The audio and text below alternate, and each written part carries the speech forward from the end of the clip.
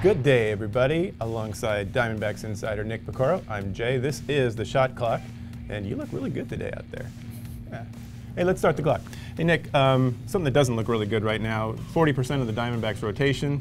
Taijuan Walker already gone for the year. Robbie Ray, a strained oblique. We don't know how long he'll be out. Any quick updates on the timeline here with Robbie? Yeah, we'll see. He's supposed to get an MRI on Monday morning, so I would think that by the evening, by the afternoon, we'll have a better sense. And that's if the Diamondbacks want to be straightforward, which they often aren't when it comes to injuries, but I'm thinking it's not going to be a quick one. I mean, it's probably 6 to 8 weeks at least. Oof. That is something they can't afford to lose right now.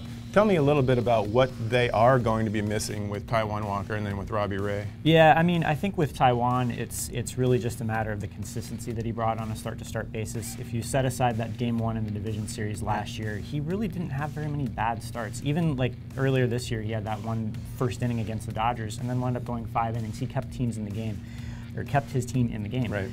Robbie, that's a different story. I mean, it's just pure dominance. It's a guy that you know, when he's right, you could count on him pretty much every fifth day to give you 6 really dominant innings and essentially put you in really good position to win. Right, and so you were with the team over the weekend in Washington, and I saw that Robbie Ray did say he was really starting to feel good right now. So it's just real bad timing.